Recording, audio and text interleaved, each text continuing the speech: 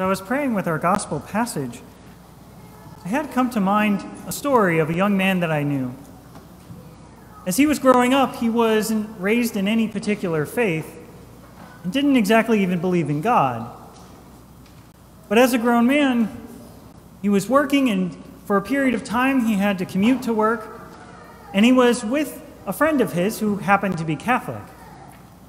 And that friend and he would often talk on the way to work and on the way back from work, and he started to take an interest in Catholicism. He decided he was going to become Catholic, and he went through RCIA with his friend as his sponsor. When it came time for him to be baptized, he received all the graces that come from baptism: sanctifying grace, faith, hope, charity, and so much more. But he also received what he considered an extraordinary kind of healing when he was baptized. Since his college years, he had struggled with a particular kind of difficulty. He had a disordered relationship with alcohol.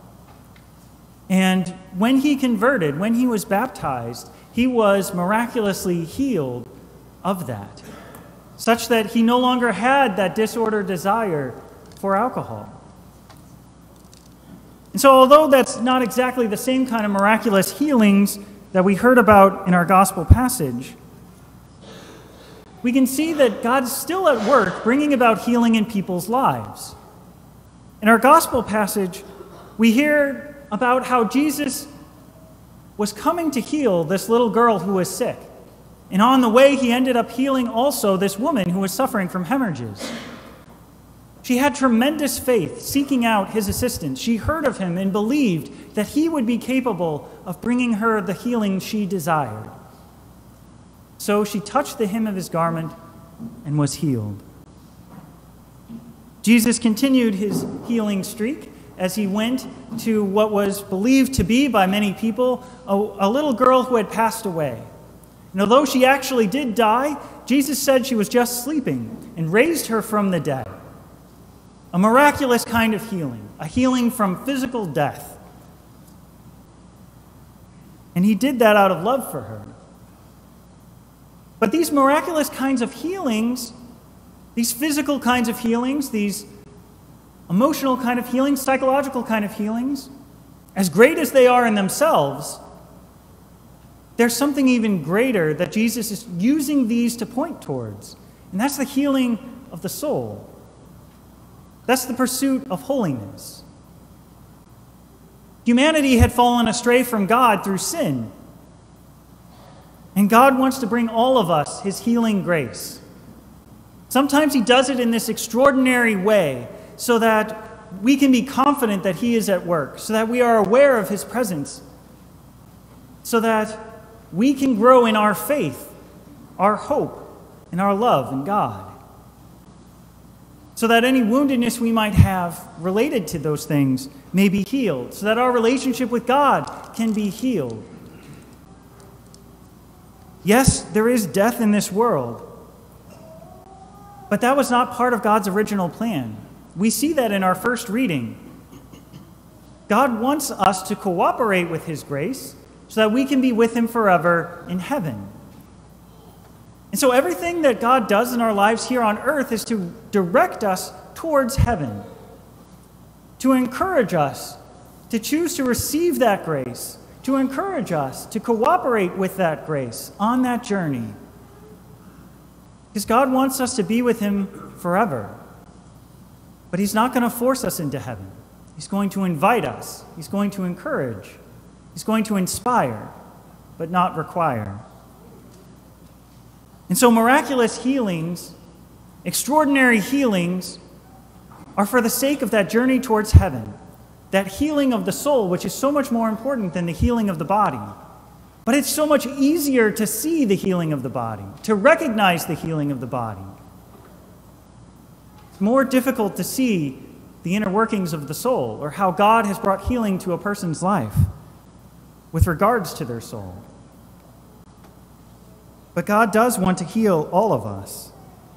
So much so that God the Son was willing to come down from heaven, take on a human nature, and die on the cross to reveal his love, to make a gift of himself to God the Father, to make up for all of the sins of all of humanity for all time.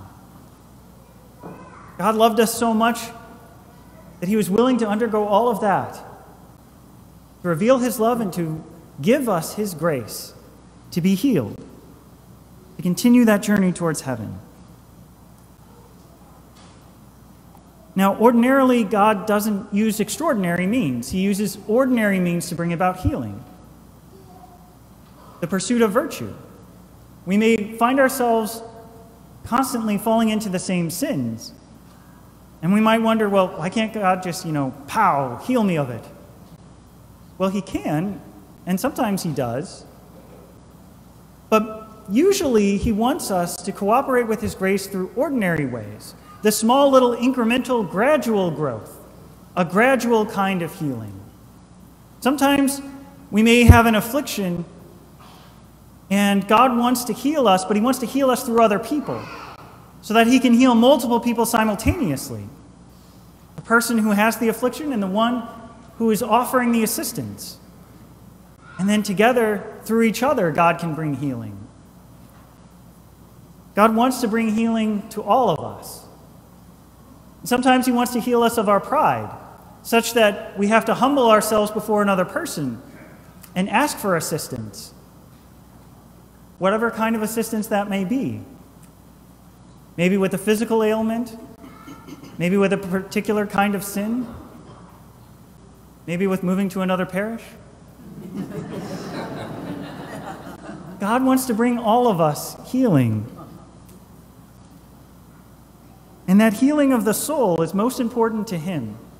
The healing of the body, he'll do that sometimes for the sake of the healing of the soul. And that healing of the soul is so important, he gives us the sacraments to be that primary way of healing our souls. There's a spiritual kind of resurrection that takes place in the confessional when someone who has committed mortal sin wants to be alive spiritually again. A miracle happens in those kinds of confessions. A person whose spiritual life is dead comes back to life again. God wishes to nourish us on our journey, to strengthen us, and he gives us spiritual food, his very self, in the Eucharist, to bring us healing of our small afflictions, sins, to help in that incremental spiritual growth and holiness. God wants to bring us all healing.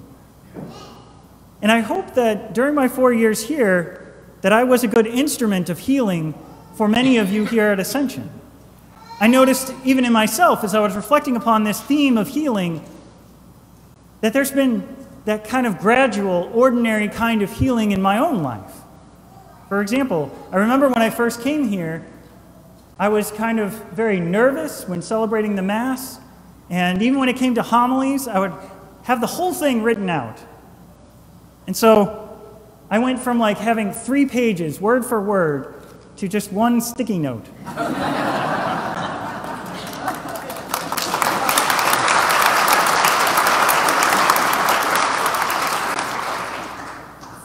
God wishes to bring healing to all of us, his healing grace, his loving power. And it's for us to welcome that grace, to seek out that healing. Usually it's through these ordinary, incremental, gradual process of growing in holiness in the pursuit of virtue. So let us take a moment now, and perhaps a little bit each day this week, to reflect upon the healing that we desire, to reflect upon the healing we've received, and to be open to all the grace God wishes to give us. And let us have that reflection even now as we prepare to receive another little incremental healing with the gift of our Lord Jesus Christ himself in the most Holy Eucharist.